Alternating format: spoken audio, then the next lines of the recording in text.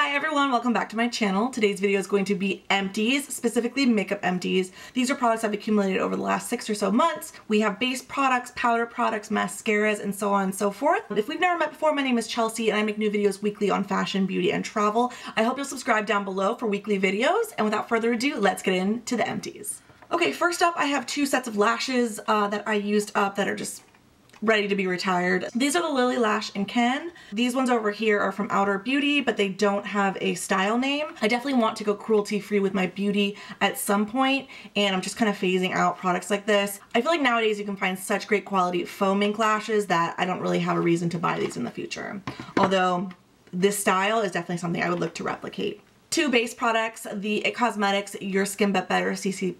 This is the original formula, and the oil-free matte in the shade Fair and the shade Light. I've already started on another tube of this. It Cosmetics Bye Bye Pores Powder. I thought this was okay. It's a poreless airbrush finish, but it can make you look really, really dry. So while I did finish it, I don't think I'll repurchase.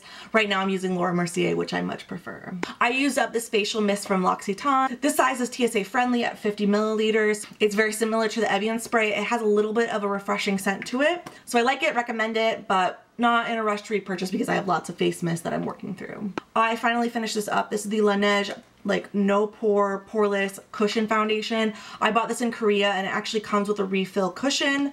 Great for touch-ups throughout the day, great for barely there makeup. When you're on the go, when you're traveling, it comes with a puff, a mirror, a gorgeous little compact. Another product I picked up in South Korea when I was there a couple years ago is this Nudism Water Grip Brightener. This is from the brand Clio. It's a click up pen concealer, very forgiving under the eyes, great to reapply throughout the day. Kind of has a pinky nude undertone, great for canceling out darkness and just adding a little bit of brightness under the eyes. If you're looking for something full coverage, this is not it, but it's a great one that is very forgiving on my dry under eyes. In all of my makeup empties, I like to do a mascara lightning round because mascara is one of those product categories I have zero patience with. If the product doesn't work, on to the next one. So I'm gonna run through these really quick, starting with this. Full Fat Lashes by Charlotte Tilbury. It's pretty good. Natural Bristle Wand, which I like. Added great volume and length, but it dried out really quickly. Buxom Lash Mascara. This is one of the very, very few rubber bristle wand mascaras that I enjoy. Find that it does great with separation, length. CoverGirl Flourish by Lash Blast. Hated it. I don't really like any of the Lash Blasts. Has a pokey, stabby wand. Deposits no product on your lashes. It's just pointless. So did not like that at all. The CoverGirl Exhibitionist Waterproof was okay. This is CoverGirl's, I think, only natural bristle wand.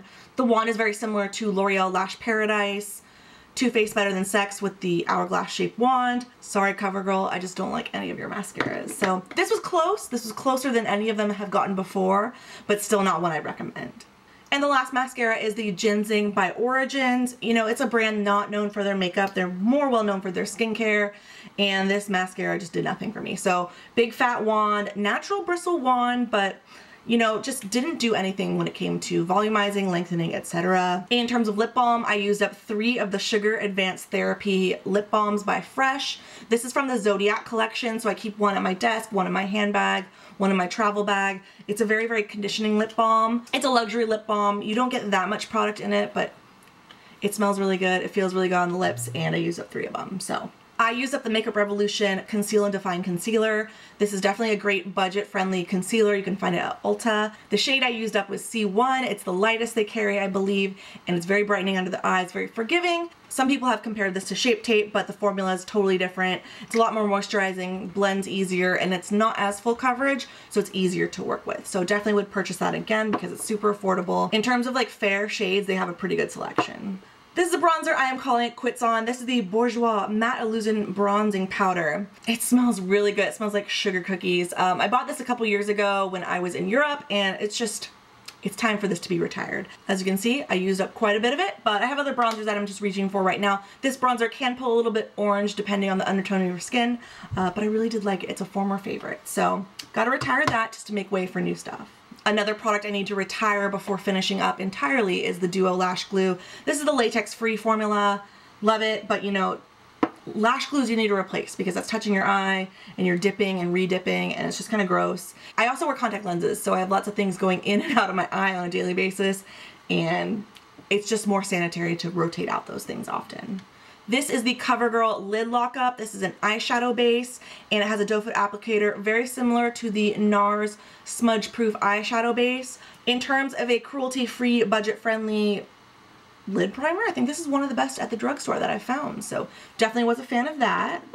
I will also finally be retiring the Dip Brow Pomade by Anastasia Beverly Hills.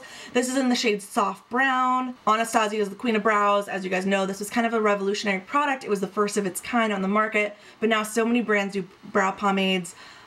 You know, you have a lot to choose from nowadays. I've been using Ka-Brow by Benefit. That's actually what I have on my brows today. This is an oldie but a goodie. It is totally dried up and expired. Going to be retiring this from my collection. This is a lipstick that has totally gone off, but I love the shade. This is a very cool tone, beigey nude by No. 7.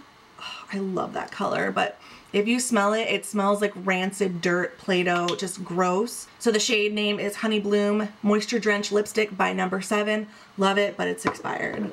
I finished up the Moisture Smooth Color Stick by Neutrogena. I love these. They smell like sweet mango, watermelon.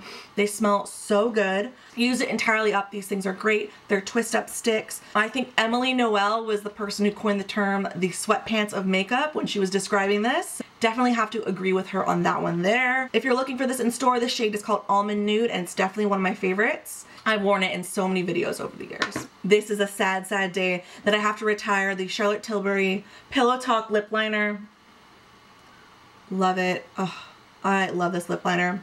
It's luxurious, it's creamy, you can overline your lips so easily with this color, but the shade Pillow Talk is just perfection. It looks good under everything. You can wear it with pinks, you can wear it with nudes, you can wear it alone. It just looks good every single time, and I feel like it's a shade that's universally flattering too. Alright, and there you have it. Those are my recent makeup empties. I hope you enjoyed it. All of the products will be listed down below. Let me know what you want to see. As you guys know, I've been doing empties videos, I want to say for like 6 or 7 years now. It's been a long time, and I love sharing the products I've actually genuinely used up. Thanks so much for taking a little bit of time out of your day to spend it with me here on my channel.